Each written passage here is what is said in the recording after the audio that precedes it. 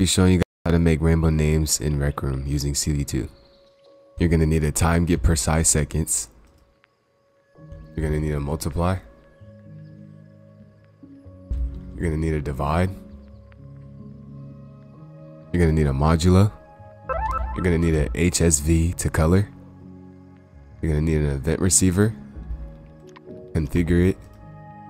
Go to event and scroll down until you see update 30 Hz.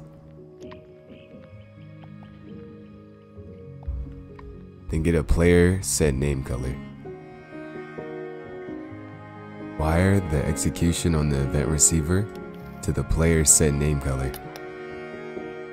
And set the color of the player set name color to the HSV to color.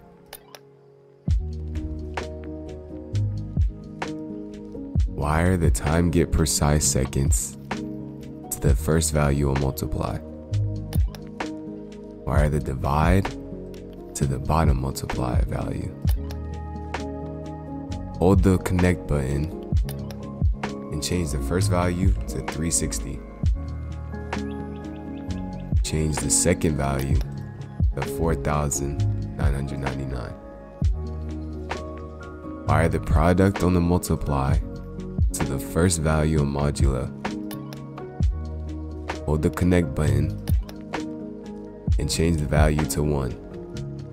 Wire the remainder on the modulo to the hue on the HSV to color. After you wire the modulo remainder to the hue, go to your palette, go to tools, click select all these chips, click options and create circuit board. So now circuits are a lot more clean. When you click edit on the top left of tools, you'll see all the chips inside of the circuit board. Now there you go. You have rainbow names in RecRoom. See you guys in the next video.